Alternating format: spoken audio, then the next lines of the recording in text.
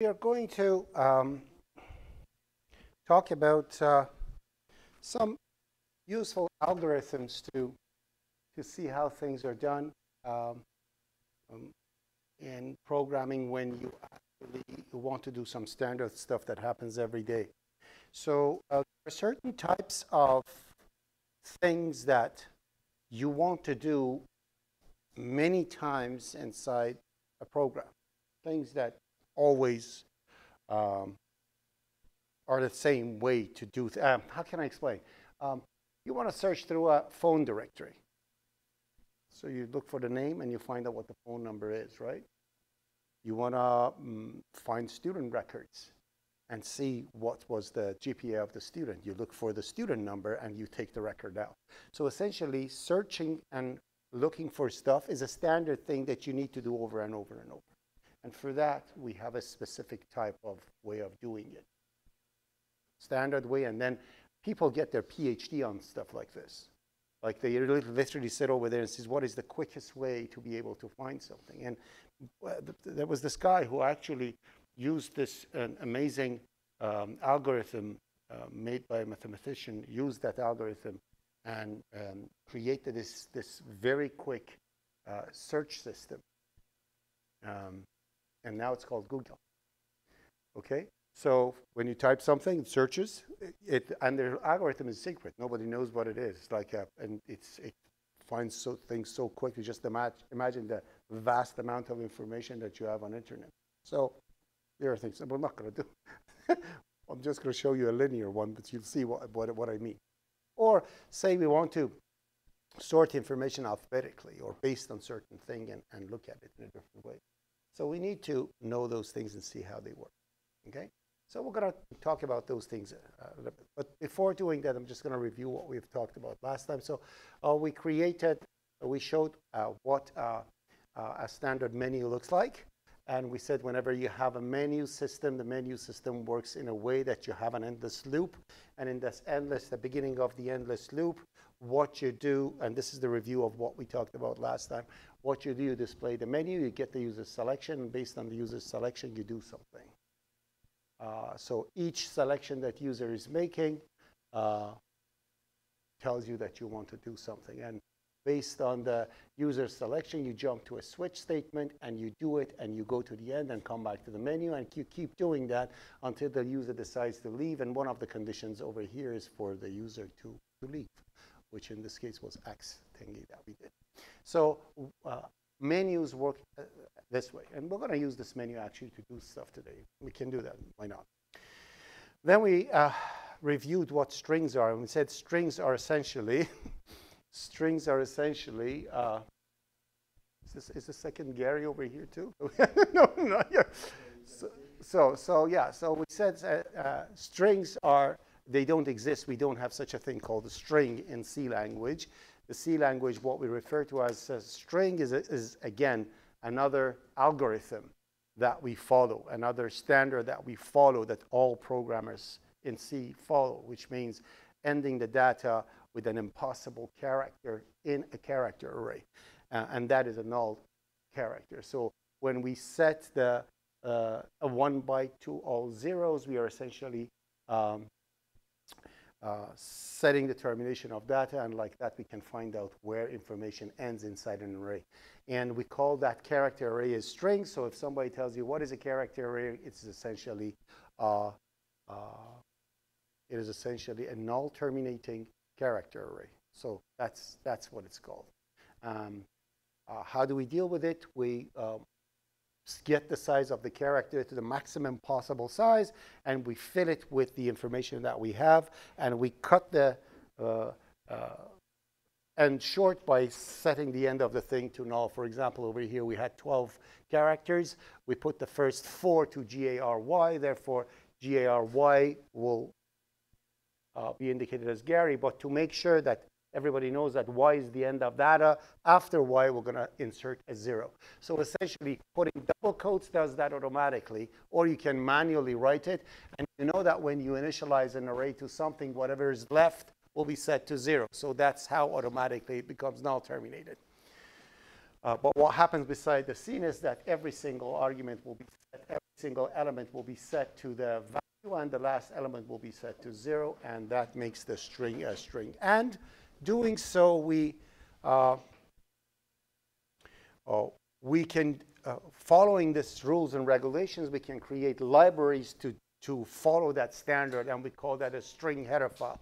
Essentially, things like string copy, because arrays are not single things. They are not one entity. You cannot set an array to another array.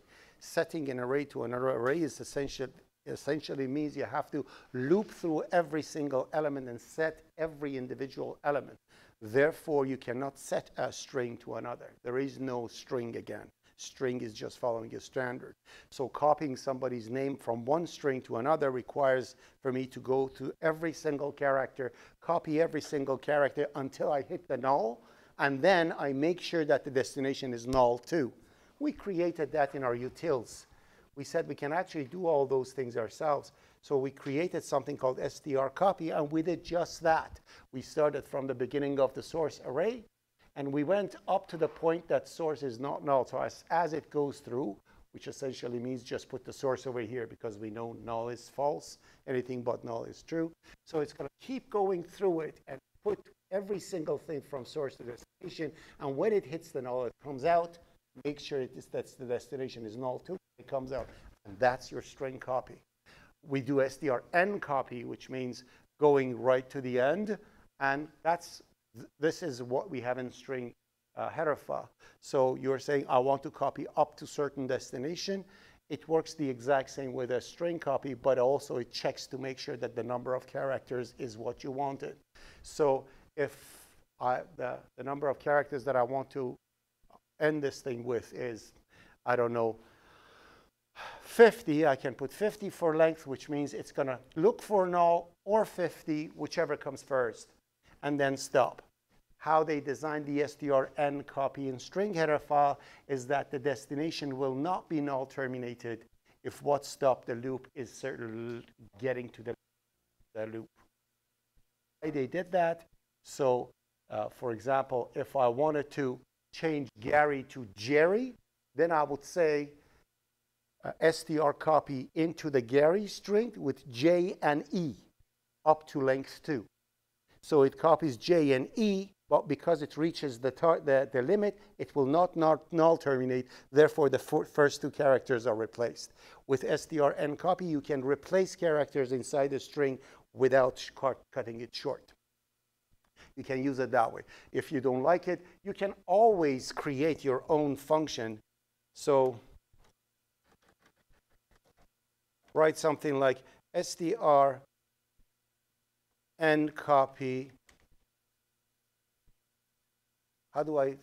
What do I write over here to indicate that I'm terminating?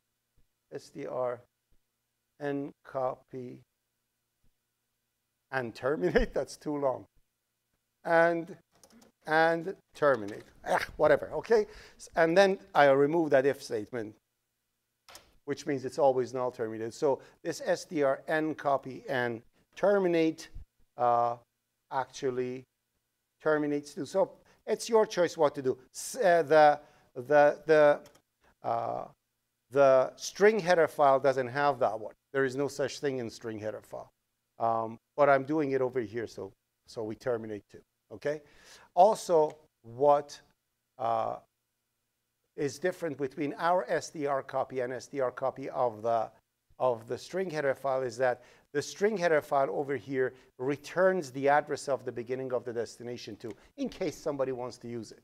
Nobody ever uses it unless, you know. So we could, like if I say over here character pointer, and at the end of utils over here in strcopy, character pointer, and at the end I would over here say return destination, then it would be identical to what string header file has it. So it copies, then does everything, and then returns the address of the target. So if you want to quickly get the address and do something, then you can do it. I'm not going to go through the detail, but what you see at line 7 is exactly what we have in string header file. The difference is that I make the C capital to know it's ours, not the string header file. Anyways, so that's what we went through, and that's what it was. So let's write a program now. So what I'm going to do over here is this. So we had, what did we do last? We talked about foolproof entry. We went through, yeah, we went through, we talked about scanf and how scanf can match a pattern if you put literal values in the read string, in the format specifier. So anything you put in here will try to be read, and anything that is specifier for reading must match. Therefore, if I do something like this, it means a double should be read, then a $ should be skipped, then a character should be read. So that's how it works. So that's what we can do with a scanf. And that's why, for example, if you want to make sure that at the end of that one, so if you want to make sure that all you have in that line is a double and a $ and a single character, and then nothing else after, what you can do is putting a \n here. If that \n doesn't exist, that scanf is going to fail because it didn't match the \. But well done. We have the flush thingy, so we can do that. Okay. So another thing that we have in utils is flush, right? This flush key is fine. It's working properly. There's nothing wrong with it. But we could always make this flush key to give us more information, which is instead of just returning nothing, I can return an integer. And in here, I can say ret or cnt, and I'm going to set that to 0, okay? And I can actually make this loop do cnt++. And I can say return cnt. What good does this flush do now?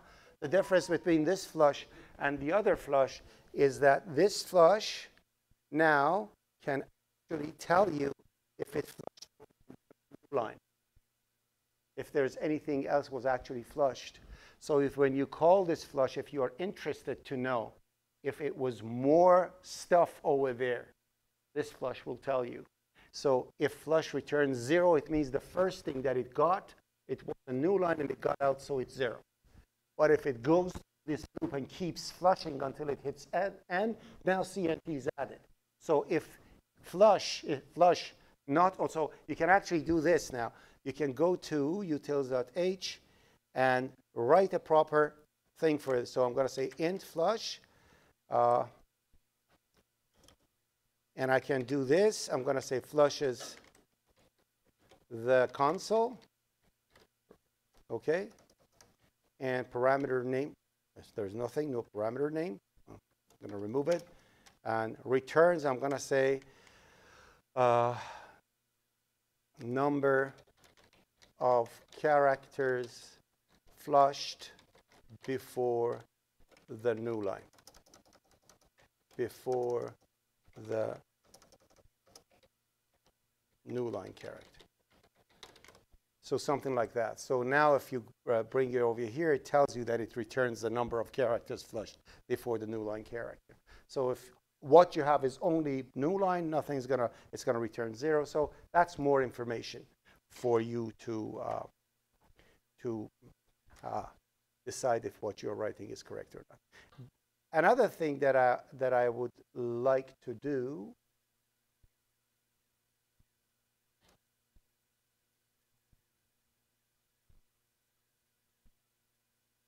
let's leave that for all. Okay, so that's that. Never mind. I'm going to get rid of these, and we're going to start what we're going to do today.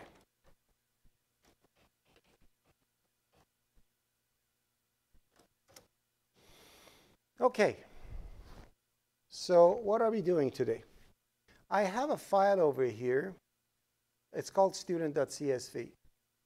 When you look at the contents of this file, this is what it is. Essentially, students in a school. So, and it's a student name, student number, and the GPA they got. Okay? So we have this record over here of students. Okay, the first thing we want to do, we want to read them. So we know how to do that. We're going to do it. So I'm going to actually, first of all, what I'm going to do is copy the menu system that I had. Copy.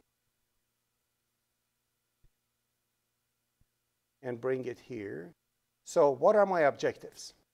What do I want to do? I want to read, I want to be able to load the records, okay? And I want to be able to show them in different orders. I want to be able to, and I'm going to write different things as far as we can go. So probably sort them based on student number, then sort them based on GPA, sort them based on name, and what else we want to sort it with? Sort them based on, yeah, these things, and be able to, if we have time, can do a little search too, like search for some student number and so on and so forth. So what do? I'm going to write my menu system over here. I'm going to, first one is going to be load records. Load student records.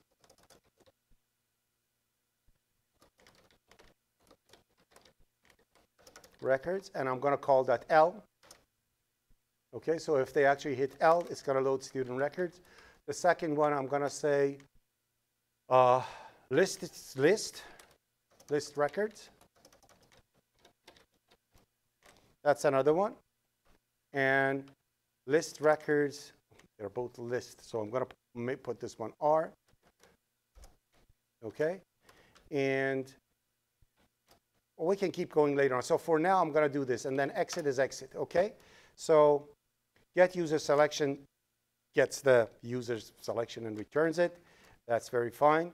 And in here, I'm going to have the selection. So I'm going to say if it's L, I'm going to load. Oh, so that's going to be load.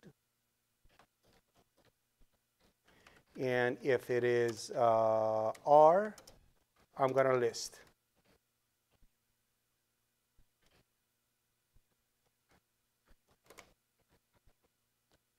I'm going to printf list and go to new line. And in here, I'm going to say X and X. So why do I have two cases over here instead of one? So if it's lowercase or uppercase, it both selects it. Because there is no break after the lowercase r, it's going to continue coming through. Okay, that's how we can have many different choices for the selection. So that's my prototype. I immediately test it. I'm not going to let it stay for another thing. And my flush key is going to still work, although it's returning an integer, but because I'm not receiving the integer, it doesn't matter. So I run the program, and the program runs, and we're going to have load student records and list student records. Right? So these are the things that I have. Now, okay, so invalid selection, and now I'm going to say load. So it's going to say load. I'm going to say list student records. Actually, you know what? It's better to change it. R is better to load the records and L to list. Because this doesn't really, because I think that's better. So, and X is going to be exit. So I'm going to change that. So I'm going to say, I'm going to make this one and make this one L. So, because when you want to get the records, you put R. When you want to list it, you put L. So we're just going to change these two. Run it again to make sure everything's good. Okay, so that's loading, and that's listing, and X is exiting. Okay, so it's working. Are we okay down to this point? Okay. So the next thing I want to do, I want to deal with the students. So I'm going through steps of all the things that I've learned to do from the beginning of the semester. Now I want to deal with the student stuff. I'm not going to put everything in here. I'm going to put it in a module. So I will create a separate module with a header file over here, add, new item. student.h, and in here I'm going to say if not defined, Seneca student h, copy and paste. In here I'm going to say define. Now that's mine, and then I'm going to go student.c over here, add new item, student.c,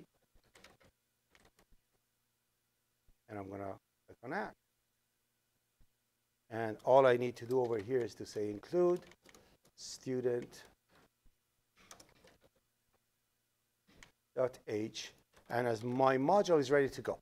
Okay, now I can think. So I want to be able to load the student files, so I'm going to need to write a load function. So in here I'm going to say function. So if I want to write a function, if you want to load information from a file, what are the information you need? Tell me. Name of the what? I want to load the name of a student. For loading the name students, I don't need student names. I need something else. If I want to go to a classroom, what do I need to know first?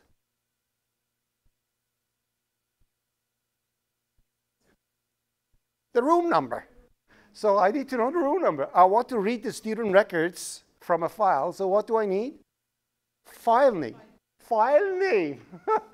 You are going to say, oh, again, turn the intelligence to off. Okay? Turn the intelligence to off when you are designing a code, which means be dumb as a doorknob and see, I want to load. What do I need? I need the file name. Otherwise, how am I supposed to do? So we're going to call the name of the function load. Okay, that's fine. And then in here, I need to get a file name. Do I need to change the file name in here? No. So const character file name, right? And does load need to return anything? If you are reading student records from a file, what is a good thing for you to return? First of all, I'm not finished with that thing yet. I'm loading, right? I'm supposed to put it somewhere. So this is where the file name is, but where do I keep all the student records? See? I need to see, where do I store? Now your thing comes in. Where do I store the student records? I have to have some kind of a package to have the student records. So I'm going to look at the file. I have a student name, I have a student number, and a GPA, right? So I'll create that. I'm going to go to student header file, and in student header file, I'm going to say what to create a record? Struct, thank you. So I'm going to go struct, student, and in here I'm going to say character name. How long a name can be. I'm going to take a look at the record, and I'm going to do like this. So now I'm at column 16. So that's 16. And then I'm going to go here. Now it's 23. And this one is 27. And that's it. So 27. So I'm going to put over here 128. Okay? To make sure that it fits everything. Okay? It doesn't matter. I can null terminate and take it short. And because these days computers have gigabytes of memory, who cares? When we taught this 25 years ago, I would say you have to really think what it is, and you have to truncate the name, yada, yada, because we only had 2Ks of memory. Okay? Now we have 15 gigs. And so, yeah, I don't care. So the next thing I need to do is the student number. Look at the student number. Student number seems to be of course, all these things are talking with the client. So you tell to the client, what is the student number in your school? Client says, it's 6 digits. You're going to go up 6 digits. An integer is enough. Okay? And then you can ask them, what is the longest name you may have? And they're going to say 30. Then you're going to make it 60. So let's not make it too dramatic. I'm going to make it 60 characters. If I want it to be maximum 60, what do I do? 61. And for the student number, integer student number. Now, how many fingers? From 0 to 9. Now, if I want it all to be, so that if I want to be negative and positive, which one of these two should be 0? Let's make this one 0. So if this one is 0, it's going to be 0, 1, 2, 3, 4. And from here, I'm going to have minus 1, minus 2, minus 3, minus 4, minus 5, right? So if I have positive and negative, I have, you understand, you see where I'm going, right? You can actually do the exact same thing. An integer is like, I think 2 billion or whatever. It's 2 to the power 32. So, but half of that is occupied for negative values. Like, for example, if you have a character, if you just write character, a character by itself is 127 positive and 128 negative, and a 0 in the middle. If it's an unsigned, it's from 0 to 255, right? It's the same thing over here. Can a student number be negative? No. You can actually do something. You can actually add a prefix to any primitive variable, not any primitive integer. So character, what are the integers? Name it. One of the integers. Integer? What else? Oh, you said character? Character, next. Types of integer. So she said character. Next. No, float is not an integer. Int. Okay, next one. Short. Next one. Next one. That's it. So character, short, int, long, long, long. Any of these 5 things could be all positive if you want to. If you want to make it all positive, all you need to do is to go unsigned int. Of course, you have to spell it right. Unsigned int. That means student number cannot be negative. Okay? If you want to do that, you can, just letting you know. And if you want to read or print it, you go with %u instead of %b. Okay? So %u is for unsigned. Okay? That's FYI. I don't know if we have it at all in our thing in IPC144, but it's a good idea to know. So anything you want to keep positive, you can do it that way. I'm just putting it over there for you to know. But because student number is 6 digits, only, really we don't need to make it negative, because if it's 5 digits, it must be an error, right? Anyways, I'll put an unsigned over there just to show you we can do unsigned. Keep that in mind, okay? So could be, I'm going to say could be, okay? I'm going to go back to this.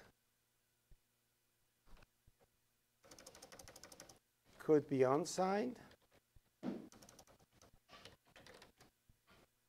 And read and printed using %u, okay? And if you want to indicate that a number is unsigned, like you write unsigned int a is equal to 5, you put a u at the end. So 5u at the end makes it an unsigned 5. Okay, a literal value for 5. But anyways, student number. So on the next one, I'm going to put a float for a GPA, right? Because that's just a number that cannot be more than 4, right? So it doesn't matter. So GPA is fine. So I have my student record. Now, I am reading the, this is where the file comes in. Now I need to put it in an array. And to put it in an array, I can simply say struct student std, and I'm going to put like that. So that's where I'm going to read everything into. You know, we can do that. You pass an array to a function. You can change the array. Are we good with this? Do I need to return anything? If you want, do you like to return anything in here? What would you like to return if you want to return something?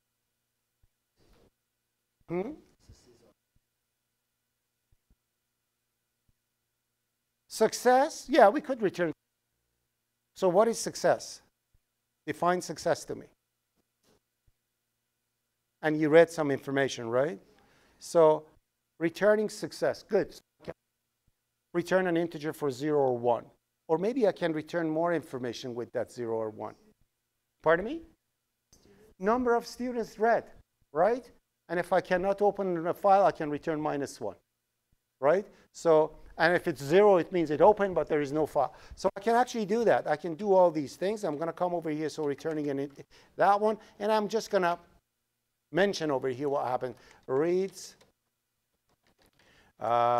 student information from a file, comma, separated. Okay, and then we're going to come over here, file name. It's going to be data file name, CSV data file name, comma, separated value data file name, STD, array of student structured to be read into, and returns number of records read, or -1 if file does not, if file cannot be opened. So now I have something that if somebody goes on it, they can actually see what my program does, right? And it says function definition not found. I can fix that. So let's create the definition. So that's going to be the thing. And in here I have struct student. And I think we're good. So the future of Internet Explorer is in Edge. Seriously, halfway through my work, and there's no option to Microsoft, do you see this? Stop this. Continue. Okay. I don't know what that happened, but anyways. So now I'm going to say over here, so again, you include libraries only where you need them. I don't need anything in here, do I? No. So I'm going to come back over here. Now I want to open a file. I know I need standard input output. All the library header files come before custom ones. So standard input output.h. Now in here I'm going to say file pointer file. Okay, it's set to f open of file name and for read. So we're going to have that. If you go back in time, okay, you can actually add a T over here, which means read text.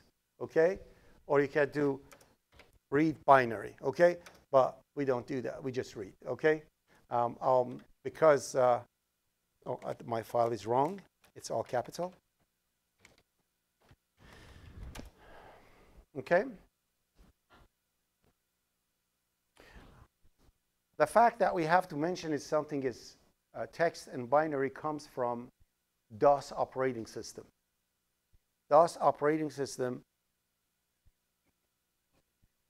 was created a long time ago by Bill Gates when they created Windows stuff.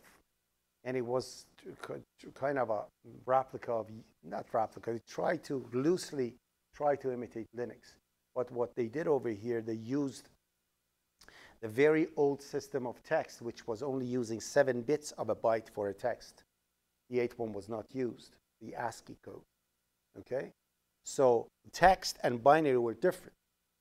Because when you were doing text, you had to mention that the character that you're reading is 7 bits and stuff like that, and the 1 bit is used for whatever. So you had to identify it. And that's why all the FTP thingies you have, all the FTP softwares that you have, WinSCP, all those things, you have to indicate you are actually uploading text or you're uploading binary. Because this is backwards compatible, and that's the reason. And that's why I always say use Git, because that's smart. Everything is binary. On Linux, everything is binary. Why you need to have a text and a binary? It doesn't make any difference, right? So it doesn't matter if you open it for binary or text. It's all text. So that's what we are doing in here. We are following the same thing. We don't need to mention text. That's done. So what I do, the very first thing over here is this. I'm going to say if file, fclose file. Always do this. So right at the beginning, before you do anything, you check to see if the file has something in it. If it's open, close it immediately. That's the most important thing to do. Why? Because if you forget it at the end, you're going to leave lots of resources. And few times doing that, you're going to crash your computer. So when you are saying fopen, that function actually conserves lots of what we call heap memory, the memory that belongs to everyone. It borrows that to actually deal with the file. Fclose gives it back to the operating system. If you keep opening the files without closing it, first of all, you keep the files that operating system opens on a hard drive, you keep them open so operating system becomes occupied. And also, you're losing memory. To fix that, the only thing you can do is to reboot your computer. Okay? So you have to make sure it's closed. So that's a good thing to do.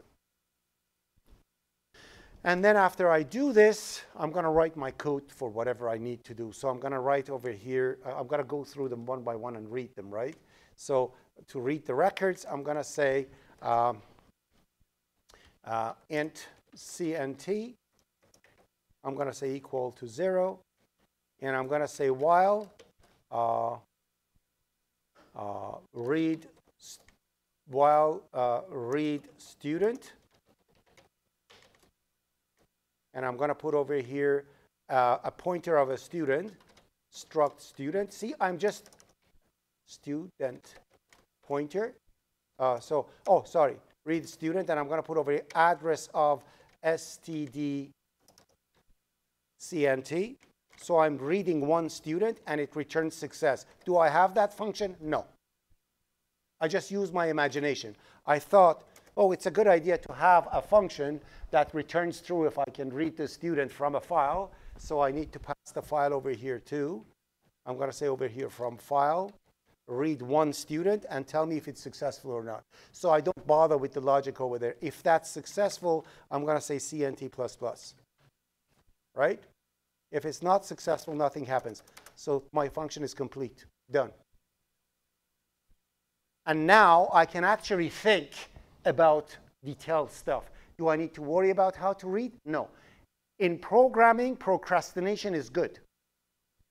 Use your imagination, write a function. And the functions don't have to be perfect. You may come back and change it. But that's what I do. I'm going to say that's what it is. So how do I do it? I'm going to write it just right up here. I'm just going to bring it over here and put it up here. And I'm going to convert it to a function. So I'm going to say, so it returns an int for success, right? So I'm going to say int ret. I'll be pessimistic, and I'm going to say return ret. And this has to be a file pointer, so I'm going to go file pointer. And this has to be a student pointer. So I'm going to go struct student pointer s. Okay, SP, just to know if it's student pointer. Okay, so I have everything I want to know. Now I need to read, right? So what I'm going to do, I'm going to say fscanf. Now the only thing I need to think is to set this ret to a to a true value if it is successful, and that's it. That's all I need to do. So what do? I'll go fscanf from file, okay? And I want to read the student, so I need to know what the student is. I'm going to split the window and look at the student, okay? So first I'm reading a name, and I'm looking at this too. So it's name, comma, student number, comma, GPA, right? That's what I'm going to do. So I'm going to say name up to comma, right? So I'm going to say percent, and I'm going to say up to, comma, skipping a comma. That's name. Name is done. Now I'm going to say get the, what is the next one? Student number, right? Student number is %D. That's that one, comma. What is the next one? GPA. GPA is float, so %F. Okay, and that's it. So now I'm going to put it. So it's SP name. I'm reading the name. Good. The other one is SP student number. Obviously, I have to pass the address to it. Name is already an address because it's an array. I don't need to put any address. And at the end, I'm going to get the GPA. SP GPA. There you go. Scanf is read. How do I know if it's successful?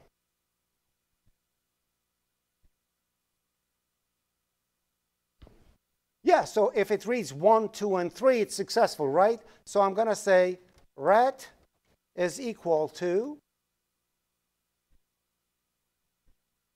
so it returns 3, right? So I'm going to do something really professional over here. If you're a kindergarten student, you write if scanf is equal to 3, right? You say ret is 1. That means something, it's good, right? That's correct? That's kindergarten version. C programmers don't do that. What does equality return?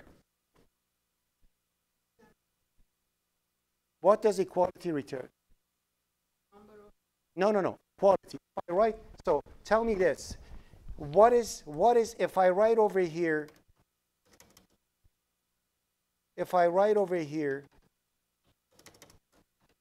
x is equal to CNT being equal to 0, what is the value of x?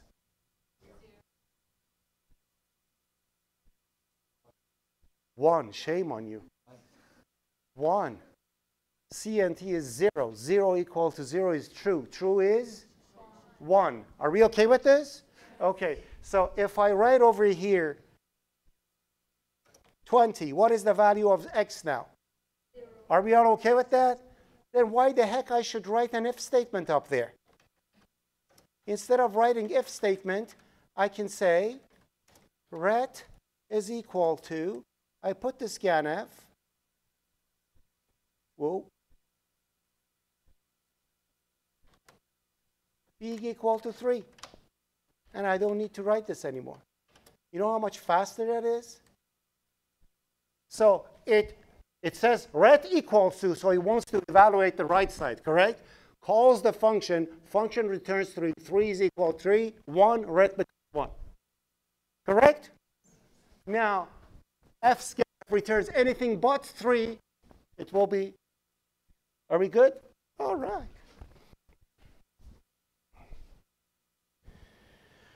Good, so we are down to this, so that we're going to do that. Now we're going to flush it, right? So make sure that there's nothing left in there. So how do we flush? We say while f get c, that receives 1 character from the file. So I'm going to say file, it's get char, f get c is the get char from the console, but from a file. While f get c is not equal to \n. So I just flush everything to make sure it's done. So that flushes. So if they have anything after, I ignore it. I'm going to say, OK, it doesn't matter if it's garbage after. I'm just going to, those 3 things are what's important for me. Are we OK with this? All right. So we wrote the function. Now all we need to do is to make sure that it's actually in student header file. So I'm going to copy that and go to student header file, add it over there, and put a semicolon at the end of it so we know what we are doing. And obviously, when you go home, please add the 3 slashes over here and do it. So now I am reading information into a file, and it looks OK to me. Let's minimize that. So we can try it and see if it actually reads it or not. Yes? Oh, yeah, return CNT. Thank you. Return CNT. So now I'm going to come back to my program over here, and I will have student included over here. Why do I have 2 of these? And why do I have string header file? I don't want any of those. So in here, I'm going to say include student.h. Right? And my utils have safeguards, student have safeguards, everything's good, so I'm fine and dandy, there's nothing wrong with this. Now I can come to my program, and in here, I'm going to create an array of students over here. So in main, I'm going to create a student, struct, student, std. How many students I may have? I don't know. We'll ask the school. School's going to say not more than 100. I'm going to say no problem, 100. OK? of course, I have a bug now in the system. If it goes more than 100, I'm doomed because this is going to crash. It's going to keep going higher than the value. So if I go to my student.c over here, as you see, the maximum is not what I have over here.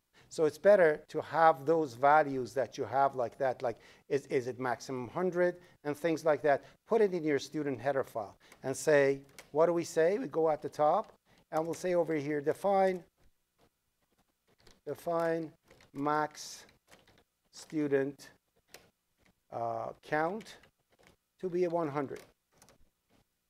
Okay? So instead of using that, I'm going to use this everywhere. So I'm going to come in my program and actually mention that I have a max student count in here. And now I can go back to my student.c because the max student count is defined over here too. My load is going to say while CNT is less than max student count, and so I'm not going to go more than that. If they change their mind and say it's 120, they have to go change that and recompile the code. Are we good? So now I prevented that thing. The safeguard is added. Life is beautiful. And we'll save it. The very first thing we do with compile, and we see actually what we wrote over here is correct with respect to syntax. So I'm going to go like that. And it's not. So fscanf variable may be unsafe. Oh, we need the damn thing over here. Output.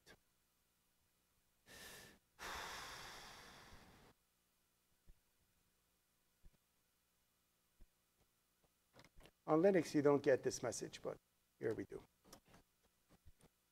Define like that, and recompile. Seems to be OK. So let's close that and come over here. And I'm going to say, OK, so I have the student over there, and I'm going to say load. So that's what I'm going to do. And in load, I'm going to say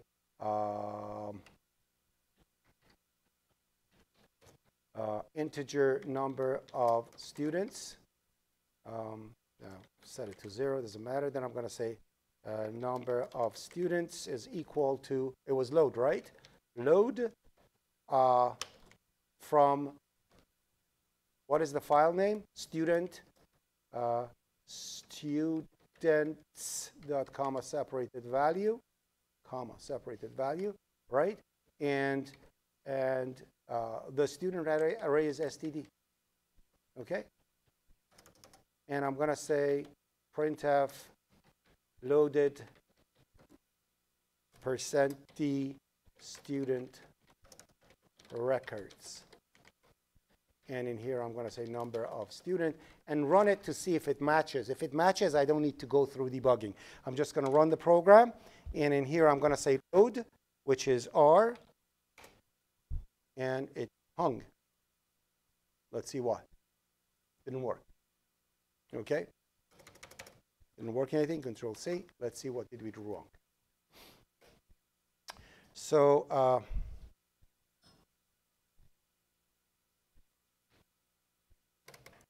so we go F10. We'll go through it step by step. We come over here. We display the menu. Get the selection. The selection was R to load the student thingy. Now we come over here, F10. Selection jumps over here. We go to F11 to go inside. And we're going to come over here. We have students.c, comma separated value for read. File is open properly. It's not actually. So it didn't open the file. And it didn't work. So we didn't detect that. So the mistake we made is that we didn't check to see if the file is open or not, right? So what I should have done was file and, correct? So if the file is not open, I'll know, okay? And in here, I'm going to say if file was not open successfully, now I can say CNT is -1, right? So see, that's the process of development. Yes, what did I do wrong? We're okay? What? You have a suggestion? No. So now I'm saying if the file is open and CNT is less than that and reading student is successful, keep adding and going, right? I don't know. We'll see if it's going to work this time or not. So I'll stop it. And this time I know where it went wrong. I'm going to put a stop sign right over here and run it again. Why didn't it open it? I don't know. We'll find out. Students, I don't know. We'll find out. Anyways, so I'm going to press F5. It runs and goes right up to that point. I'm going to put R over here. And we're going to come to this point. Now it's going to try and open it. It's going to fail. Oh. How come it didn't fail now?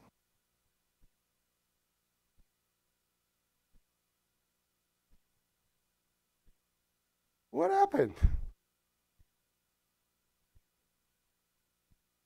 That's interesting. Why it didn't?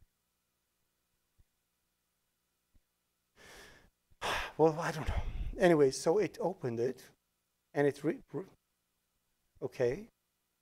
Shift F11 goes out of the function, comes back over here.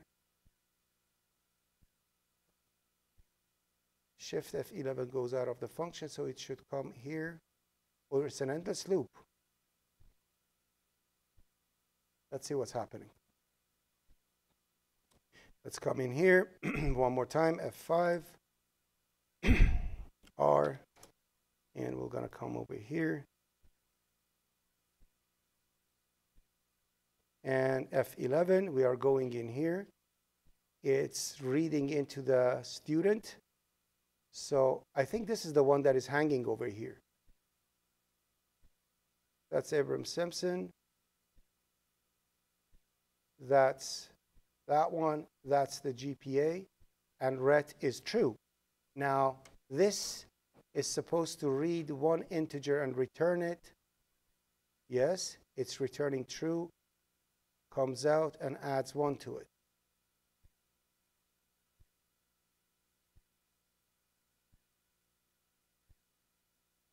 Huh. Okay, it's working now. I'm going to come right down to, at some point it has to fail. 10, wow, I have to go 60 something. Now we're going to shorten, we're going to shorten the data so we can actually see what's going on. So, or let me see if it's gonna hang over here. So I'm gonna go to run to cursor. Yeah, and that's where it's hanging. So why is it hanging in here?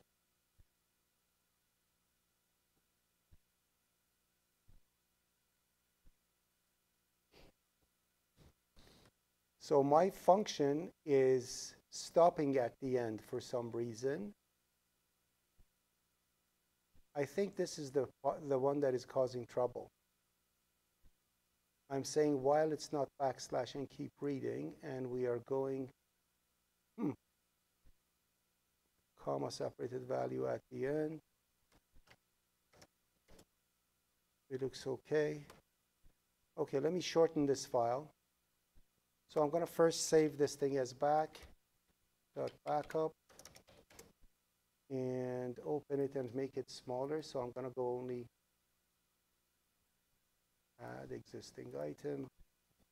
I'm going to bring it up so I have it over here, and I'm going to shorten it to say 5 and see what went wrong. So now it's reading, supposed to read 5. Now let's run it again and get to that point.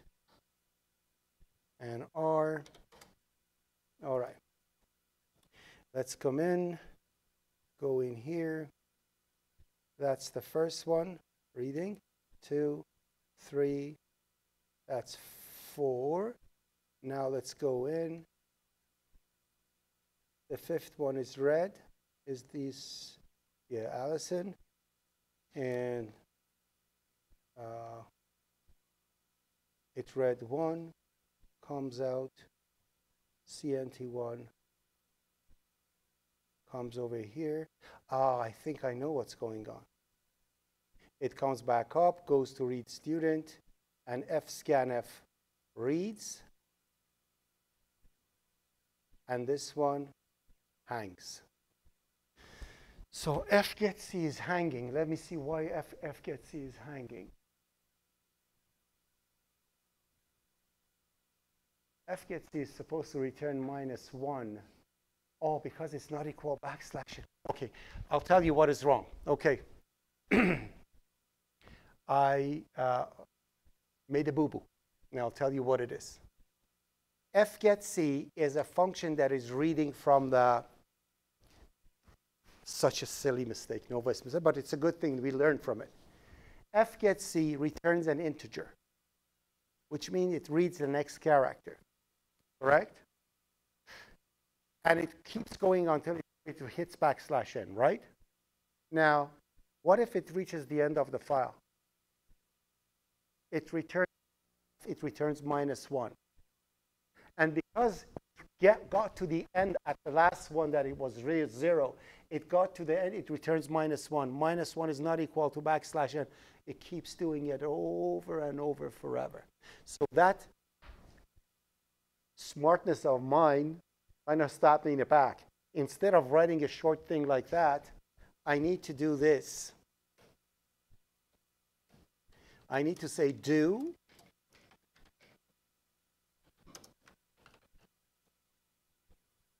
and in here I'm going to say integers new line, something like that. And in here I have to say new line is equal to, now I get this. Okay, so now I'm going to say while new line is not equal \n and new line not equal EOF. So if it's any of those, it's supposed to stop. So now, if it's returning, if it becomes new line, if it becomes new line, becomes false, the condition becomes false and is not new line. If it's EOF, this becomes false and comes out. So in both cases, it will come out and it will not read anything. And hopefully this is going to fix the problem. Does that make sense? Pardon me? Let's see. Let's see if it, if I make a mistake again, we'll debug it. Okay? So let's run it again. Now I'm going to do a control F5 without debugging. So I'm going to say R over here and I hit enter, loaded -1 student records. So it's returning something wrong, but we'll fix that. Okay? X, goodbye.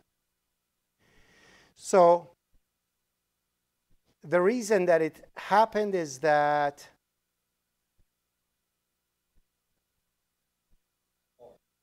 no. Or? No, it's and. It's and. I just want to know why it. Oh, and in here I put it in a wrong way. X. It's else. CNT is -1. So if it can't close the file, now I think we're going to be fine. So I'm going to say over here R and 5 student records read. Now I can go back in here and kind of revert this back to what it was before. Student back, CSV back.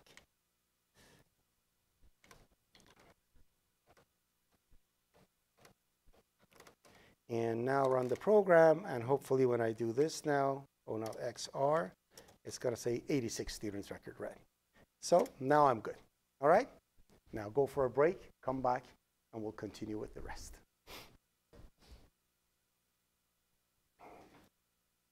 Five minutes.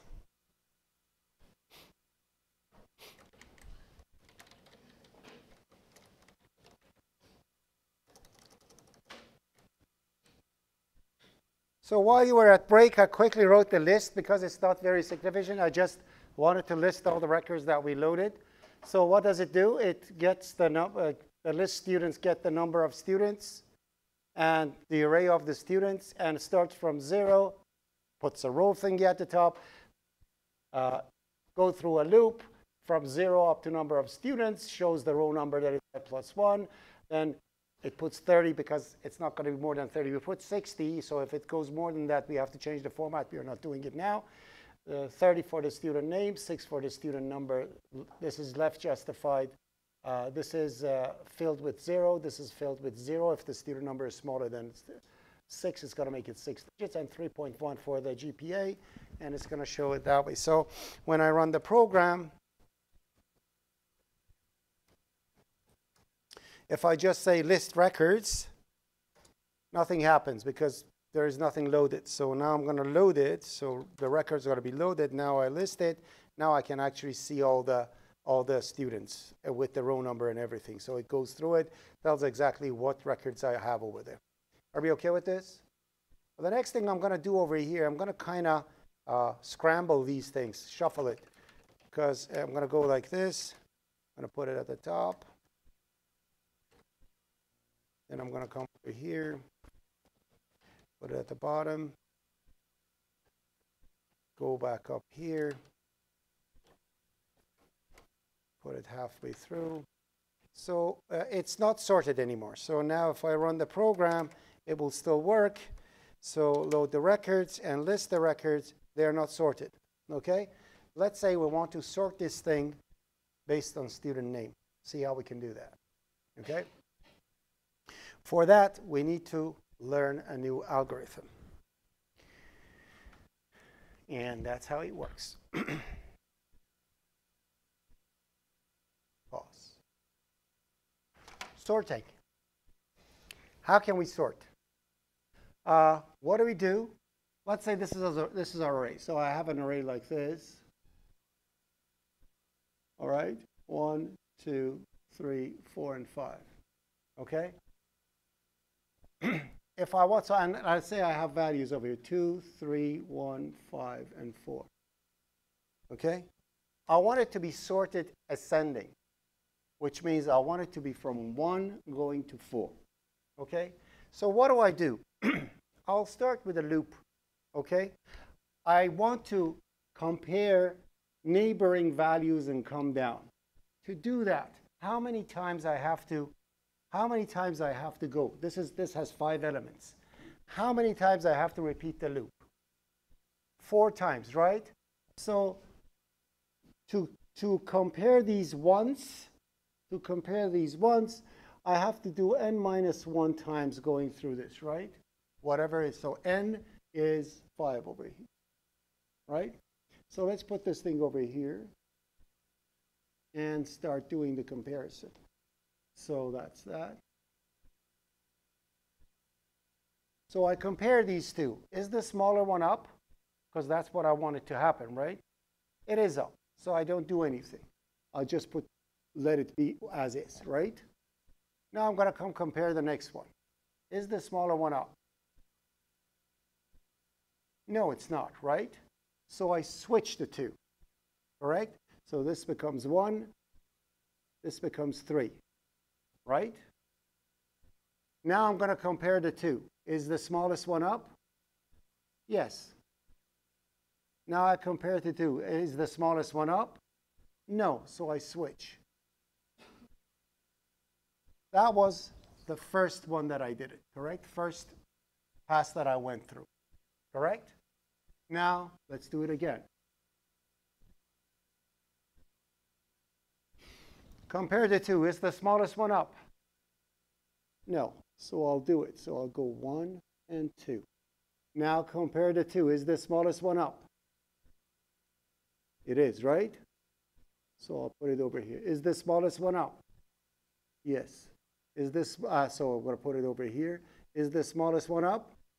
Yes. So it's done. It's finished because I did one replacement only at the top, correct?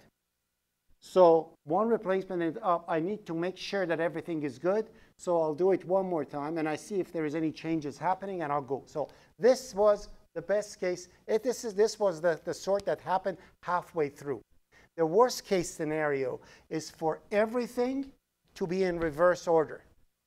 And you do that, you'll find, so sometimes you may stop halfway through. When you are comparing everything and you see no replacement happens, just stop.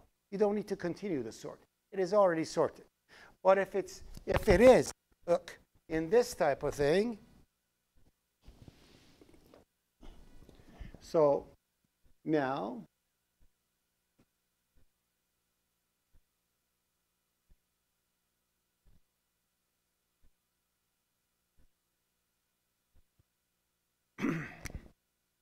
five, 4, 3, 2, 1. Right? So compare the first two. 4 comes up, right? 5 comes down over here. Correct? Compare the first two. 3 comes up. 5 comes down. Correct? Compare the next two. 2 goes up. 5 comes down. Compare the two. 1 goes up. 5 comes down. What happened? The biggest one came down. Do I need to compare the last one at the end? No, so that becomes, now this is n minus 1 times, so the second time I go, I need to go n minus 2 times. I don't need to go as much because I know the biggest one is at the bottom. Right? It pushes it down. So let's do it again. So 5 comes over here. It's not going to be checked anymore. Now, these two. Obviously, 3 goes up. 4 comes down. Right? 4 and 2. 2 comes up. 4 comes down. 4 and 1. Okay? 4 comes down. 1 goes up. And I'm at the end. Correct? So now, let's do it one more time. N minus 3. So 4 and 5 will be here. Now compare the first two. 2 goes up, 3 comes down. 3 and 1. 1 goes up, 3 comes down. Right? And I stop. N minus 4. The first 3 are done, so I'm going to go 5, 4, 3, and compare the two. 1 goes up, 2 comes down, it's sorted. So it's, and as you see, the loop happens like that, and everything's, it's sorted and everything's done perfectly. So we're going to attempt to write it the same way. If it works, it works. If it doesn't, then we're going to make it efficient as we are going through it. Okay? So we're going to do the exact same thing.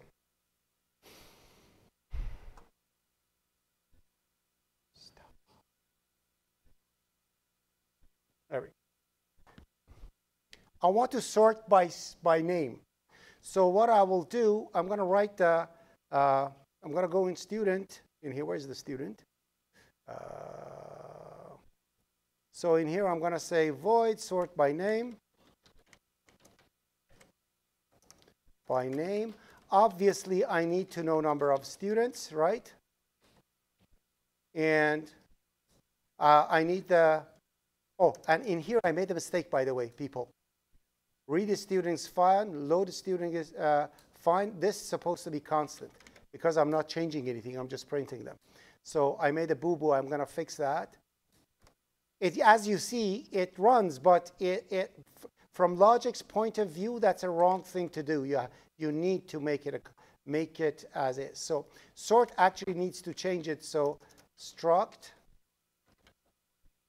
student std.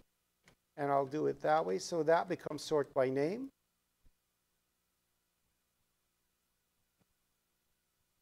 Okay.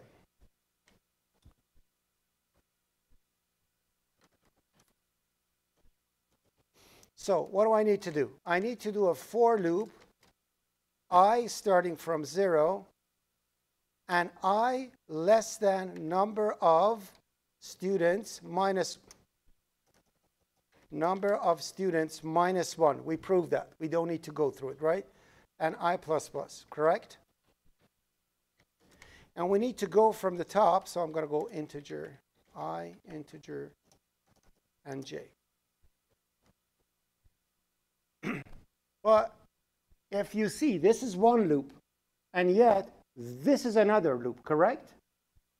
And every time that I'm doing the comparison between the two, I have to shorten it over and over. So now in here, I'm going to say for j, instead of starting from up, anyways, I'll start from 0. Start from 0, and j less than, how many times do I have to? I'm not going to do any optimization. Number of students, let's make it -1 again. And I'm going to go j++. We're going to correct the things later on, okay? The number of things that we are to do and which one is supposed to go what. So I am going all the way to the end every single time, okay? Bad person I am, but who cares? So that's that. All right, so what do I need to do? I need to compare the two things that are side by side. So I'm going to say std. I need to compare, so I have to have if this one's name is greater than the other one. So if this is greater than this one, I have to switch it, right? So what do? I'm going to say if. I need to use a string compare. So I'm going to say string compare. I already wrote it, I think, in utils. Did I include utils in here? No, I didn't. So I'm going to include utils.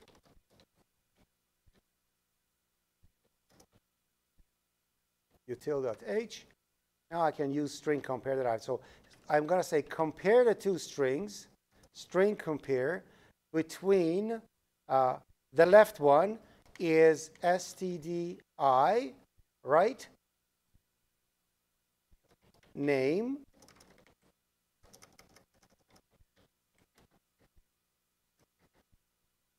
And the right one is std i+1 dot name, correct? If this is greater than 0, it means the name is greater than the other one. Now I have to swap the two. Replace the two. So in here I have to say swap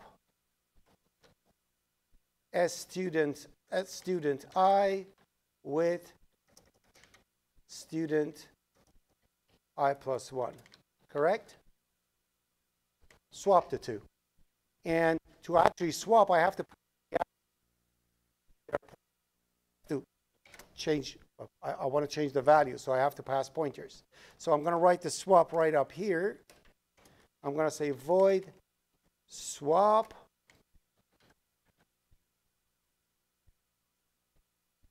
struct student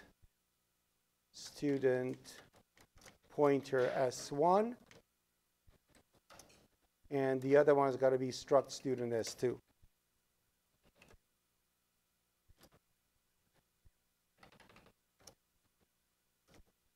Right? To swap two things, what do I need? If I want to exchange the coffee in here with the water over here, and water in here goes to here, what do I need? I need another cup. I have to first pour this thing in another cup, then I have to pour the coffee in here, then I have to put the water in that. So I need a temporary cup to switch between the two. I cannot, okay? So what do? I'm going to create a temporary cup over here, struct student. The good thing about structure is that it's one entity. So I'm going to say temp. Because it's one entity, if I say this is equal to target of S1, everything that is in S1 will actually go into temp. What is it doing in here? Incomplete type is not allowed. What the? Oh. These are all capitalized, I think. Yeah. So everything from S1 will go. I don't need to do any string copy anything because it's two objects, right? Everything will be copied from one to another. It's like a Xerox copy of the other one. Now that I have that one, I'm going to say S1, target of S1 will be set to target of S2. So now what happens? Everything from S1 will go, S2 will go to S1. So S1 will have what S2 has. All I need to do is to put to target of S2 the value of 10, and the two are swapped. And hopefully that's going to sort it by name. So if did I write this thing in here? Yeah, I have to sort by name. So I'm going to go in programming here. In here, I'm going to say sort by name. And I'm going to pass number of students and the student in here. And hopefully, so in here, I'm going to say printf. Because there is no message over here, I'm going to say sorted.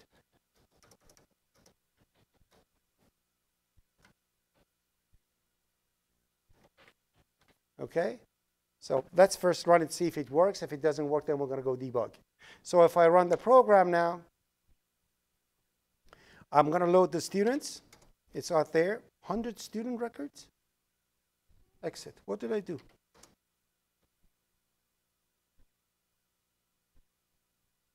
Oh, I added some by mistake. Huh. Some names are duplicated.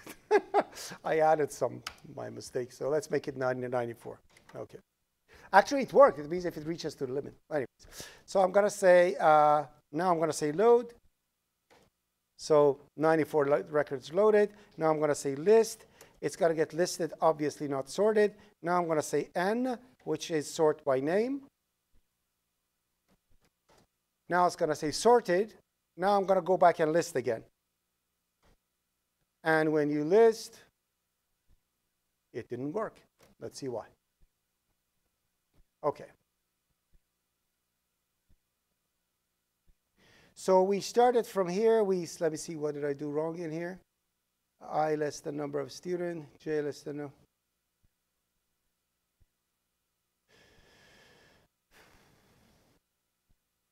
Greater than 0. Did I call it properly? Let's see. So let's come over here and run it.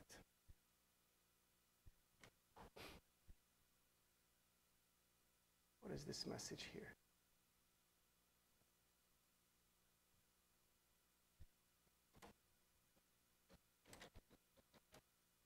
Sorry, shut this up.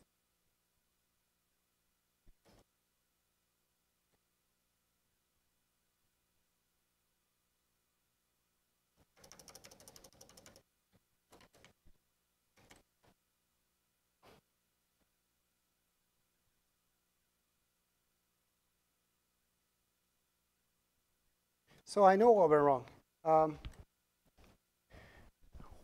We are checking neighboring stuff, right? This is where the comparison is happening, right? Instead of instead of j, I put I, because this is going through the. I should have put j over there. I didn't check the neighboring, so I'm going to go over here, j.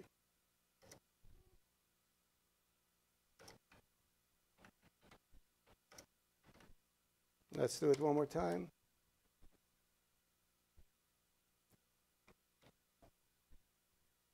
Okay.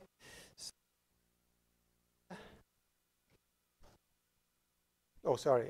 Load R, and then sort, and then list.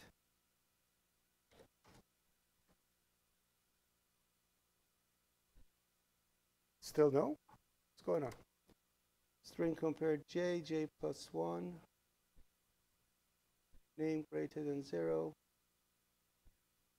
It should work. Let's go through it. 5.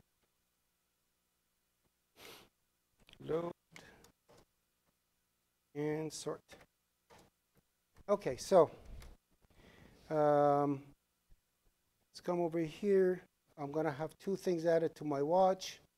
This is the first watch, adding to the watch list. And the second one, added to the watch list. So now I have a watch list that shows me what the values are. And one by one, I'm going to go through it. So it starts for the first swap. What? No, I did load it, didn't I? No.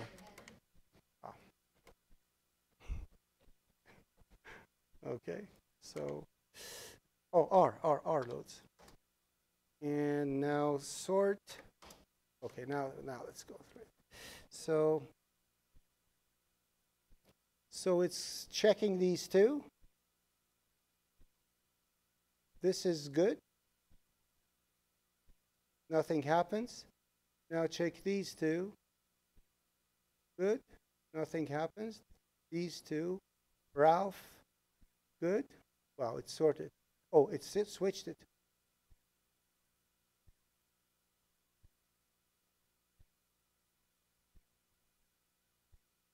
Oh, did I sort it in reverse? I think I sorted in reverse. Did I sort it in reverse? Let me see. Stop.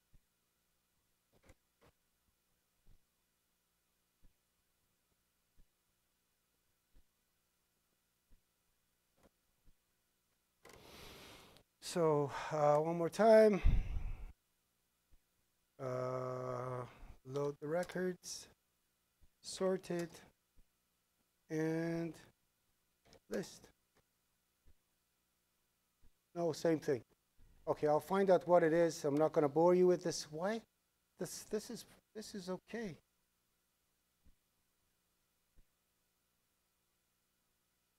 Why is it? So the string compare we wrote in the utils was not right. That's why it wasn't comparing the things properly. I'll double check that one. I used the string compare from string header file. I don't think we tested it last time. So now if I run the program, and if I load the records, and I list it, this is unsorted, then I sort it, then I list it, and it's going to be sorted alphabetically from A to Z. So the sorting is working properly. The only thing that I added over here that did not mention was this I over here. This I just does this, so it means goes less every single time. For every loop that you go forward, it compares one less. So I just incorporated that. You see, it's -1, then it becomes -2, 3, 4. So this essentially becomes, this is the first one, becomes n 1 minus 1, -2 minus 1, -3 minus 1. And therefore, it goes like that. Well, anyway, so that's the sorting. And that's it. That's all. We got a pause. We got paused on that one. The next day you are coming in for the lab. I am going to show you how we can sort the same array in 3 different ways without changing the values of the array. Okay? For that one, I would like to ask you to please review the pointers. Okay? Review the pointers before you're coming here. So this is just the sorting that we have done, and it's a standard thing. But what I'm going to do next time is, without changing the sequence of the data in the array, I'm going to sort it. So what I will do will be, instead of sorting the array itself, I'm going to create an array of pointers that is pointing to every and each element. And instead of sorting the array, I'm going to sort the pointers. Therefore, the arrays are going to point to the thing in an orderly way. Therefore, if you want, you can create 3 arrays of pointers. One of them sorts the content by name. The other one sorts it by student number. And last one sorts it by GPA. So without changing the contents of the array, you can sort it in 5 different ways. It's as if, instead of everybody lining up in a lineup, and the first one is first, second one is second, third one is third, I give everybody numbers, and everybody sits everywhere. The person who has number 1 is the person in lineup. You don't have to be at the top of the line. The one that has 2 is the second in lineup. So that's essentially what I'm going to do. Create a pointer and do that, and that's going to be the end of IPC144. Even that is not part of IPC144 per se, but because we know pointers, it's a good example to show you to see what happens. Yes? No, I'm going to go take a look.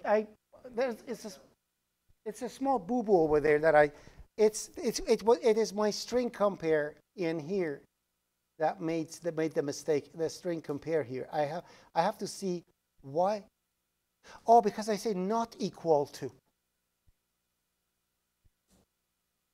Yeah, that's actually correct. Oh, I put I of this. No, this looks okay. So it compares if they are equal. I don't know why is it not right. This should, I'll go through it and see why this is not working. But this string compare is essentially this. I'm going to check it out and see why it didn't work.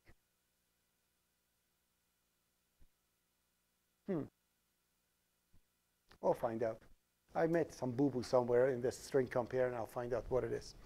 Anyways, that's the nature of programming. You write something and it's not right, and you have to fix it. It doesn't matter how many years of programming you're doing. You're going to make same boo-boos all the time. Questions?